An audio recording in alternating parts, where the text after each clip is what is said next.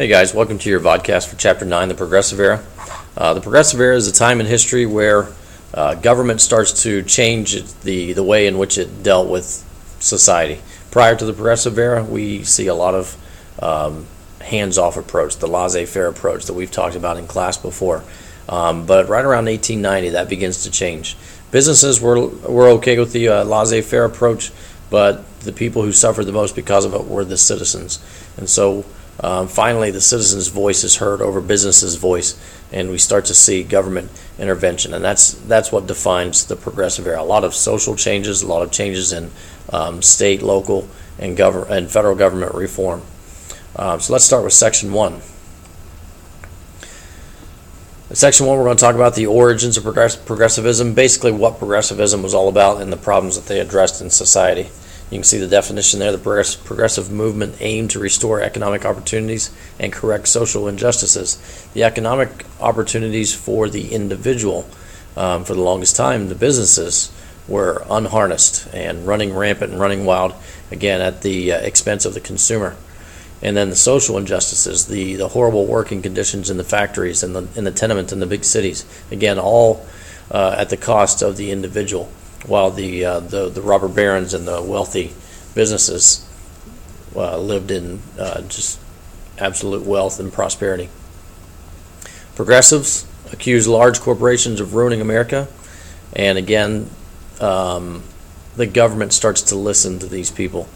They start to demand that the government step in and respond. So we start to see a movement from no government intervention to just a little bit of government intervention and a little bit more and more and more until eventually we have a lot of government restrictions and a lot of government regulation to like we have today.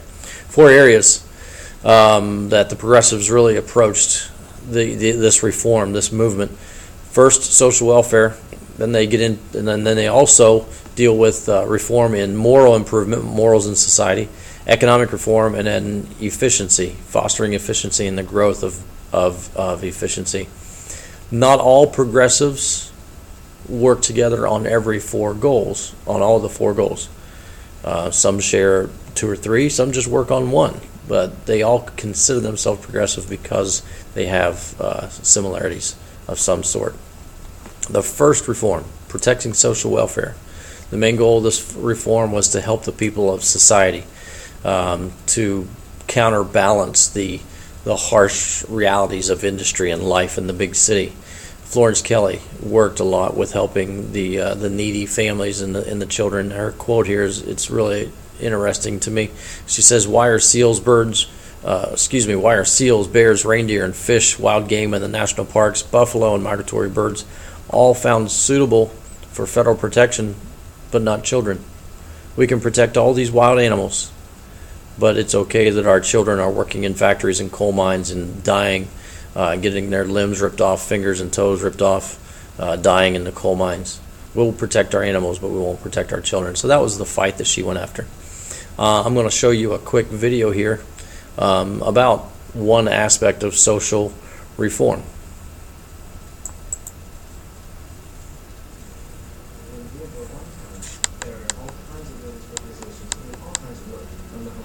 From raising funds and providing social services and all kinds of other things.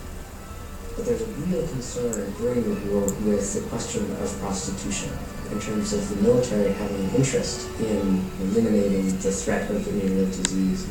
There had been debates in the Progressive Era about prostitution and about regulation of it.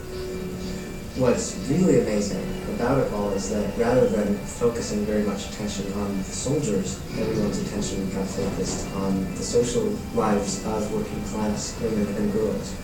Stories are told of middle-class reformers attempting to close down dance halls, or even hiding behind bushes in Boston Commons, hoping to catch young women in the act of kissing or some other unseemly behavior.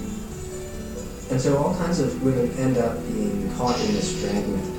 Who end up either in prison, sometimes just in kind of reformatories in schools for juvenile delinquents and so forth. What it shows more broadly is that Progressive Era reform included a really strong component of social control, and that a lot of the progressive reforms are ones that that sound good to everyone. Right? Let's have pure food and drink. But those reform movements also included things that, in retrospect, I think most of us in the 21st century might find disturbing, in terms of controlling people's social lives, controlling their sexuality, especially sort of working class people, immigrant communities, and so forth, who may have had different cultural patterns than those of the progressive reformers. So you can see that a part of that social welfare is not only protecting children, but also kind of cleaning up society. If we clean up society, then maybe things will go better for the children as well. Next, we go on to promoting moral improvement. We see a picture here of Carrie Nation. Carrie Nation was well known for her busting up of the saloon. She'd walk into a saloon, ask them to sit down, ask them to shut down, and when they refused, she took her little hatchet to the bar, to the bottles and everything, just busting everything up. And of course, little old grandma, who's gonna harm a little old grandma? They just kind of got out of her way. But the moral improvement focused mainly on the temperance movement, or getting rid of alcohol in society. Alcohol that was to blame for ruining families. The man of the house would work all week long, get paid, and on his way home he stops off at the saloon, and the next thing you know, he's wasted his entire paycheck on drinking and buying drinks for friends and buying drinks for ladies, and then the family has nothing, no food, no anything, because they have no money. Because he spent it all on drinking, and then they have to go the entire week scraping by. So they decided that this needed to be changed. The people need to go after eliminating alcohol from society. The problem with shutting down a lot of the bars is that the bars also served as banks and restaurants for the neighborhoods, the enclaves, the immigrant places in the big cities. So if you shut down a bar, you're also shutting down places to eat, and also shutting down the banks where a lot of immigrants kept their money or got their cashes checked. Again, let's watch a little video. Although reformers direct much of their energy toward political issues, they also crusade on behalf of what they term moral concerns, like the campaign to eliminate alcohol from the national scene. Prohibition is really an excellent example of the way in which moral values, religious values, influence public policy, become really central issues in the political arena, which is very typical of the 20th century at different periods. And so prohibition is an example of the way in which organized political pressure on the part of a variety of reform groups that include a lot of women's groups, such as the Women's Christian Temperance Union, helped to get a national amendment passed that makes the country dry. In 1917, advocates of prohibition succeed in getting Congress to support a constitutional amendment banning the sale and manufacture of alcoholic beverages. 2 years later, it is ratified by every state except Connecticut and Rhode Island. From the moment prohibition was passed, there are efforts to start the appeal process. There's some suggestion that people thought, things like wine and beer would be available. But no, it's bone dry for prohibition. In fact, it probably did change drinking patterns because it's easier to brew a hard liquor like gin than it is to brew a lighter alcohol content like beer. But nonetheless, it's still the case that Americans probably drank less for this period. The people who wanted to drink did drink. So like they said, prohibition, the WCTU did work and gain a prohibition amendment. It's the 18th Amendment. And a lot of historians believe that amendment led to organized crime, or the increased rates of crime in regards to alcohol. And we can get into that in a couple of units later on. Another focus of the progressives was to create economic reform. Here we see a picture of Eugene Debs. Debs is a socialist. He ran for president a couple times. And let's read his quote here. Many of you think you are competing. Competing against whom? Against Rockefeller? Again, Rockefeller being the big banker during this day. Debs goes on to say, you compete about as much as I would if I had a wheelbarrow and I competed against the Santa Fe Railroad from here to Kansas City. Essentially saying, you're going to compete against the richest guy in the world the same way I'm going to compete against a railroad if I'm pushing a wheelbarrow and trying to beat it to Kansas City. There's just no chance. You have no chance. So the Socialist Party embraced that idea that the little man needed help, and the government should be the one to help out the little man, take down the big man. Journalists, this is where we start to see a group of journalists called muckrakers really diving in and digging up the dirt on these wealthy robber barons and finding out all the nasty, dirty things behind the scenes, and as a way to turn society against them, to bring down the big business. Again, as you know, a lot of you know most about socialism, is that everyone shares everything equally. Again, another short video on this movement. It becomes obvious that one of the things that makes progressivism so difficult to decipher is the wide range of issues and concerns that attract the attention of reformers. In some ways, though, one issue tends to overshadow all the rest. And one of the core concerns of many progressives was what became known as the problem of monopoly, the problem of excessive concentration of economic power in the hands of a few people. At no time in the history of the United States do the critics of capitalism attract more support than in the period between 1900 and 1914. Although socialists agree on the need for basic structural changes in the economy, they differ widely on the tactics to use. Among the most militant groups is the industrial workers of the world. Now, the industrial workers of the world is formed in the first decade of the 20th century, and it's a coalition of radical groups, one of which is the Western Federation of Miners. The Western Federation of Miners was a trade union of miners, of hard rock miners, they're called. They mined iron and steel, copper, and so on, all throughout the western United States. Now, these guys are not easygoing and laid back. They're fighters. They know how to use dynamite. They carry guns. It's the Wild West, after all. The radical leaders decide that they need to form a national organization. And so they get together with a number of socialists, with leaders of socialist trade unions elsewhere in the country, and form the Industrial Workers of the World, which is a small organization, never more than 150,000 or so. But it's very, very militant. And it goes out to organize the people who the highly skilled craft unions aren't trying to organize. So they organize immigrant workers. They organize factory workers. They organize lumberjacks. In fact, for a while, you couldn't ride the rails as a hobo in the West unless you had a membership card in the IWW. They have some great victories, and they're able to increase their wages. But the IWW isn't just about increasing wages, getting better working conditions. They're also about social revolution. They want to overthrow capitalism. And they become targets of a great political repression in the United States. Their leaders are jailed. They're charged with conspiracies. They're charged with sedition. A number were charged with attempted murder. Their unions are broken up.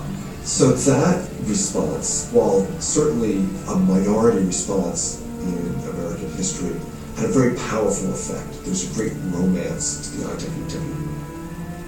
Many reformers agree with the socialists when they say that the greatest threat to the nation's economy is too much corporate consolidation.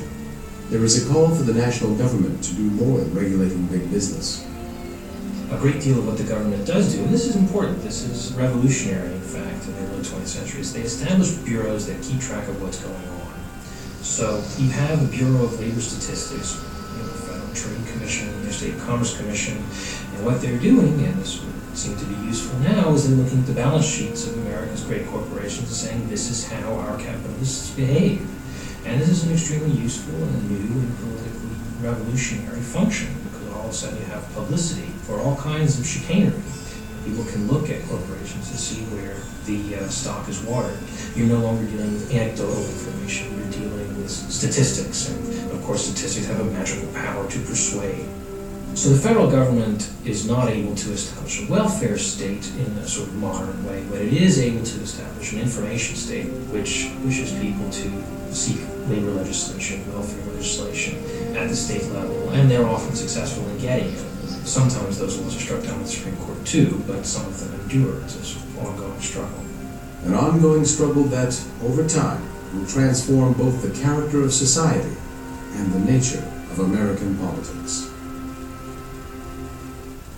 So you see, again, a big push to bring down the big guy, bring down the corporations, and help out the individual, help out the little guy, and spread the wealth, as they like to say today.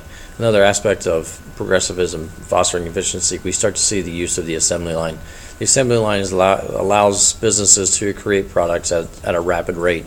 Automobiles, the very first automobiles are sold at $1,000 a piece, and after the use of the assembly line and the implementation of that, we see prices drop to $650. That's just because of the supply.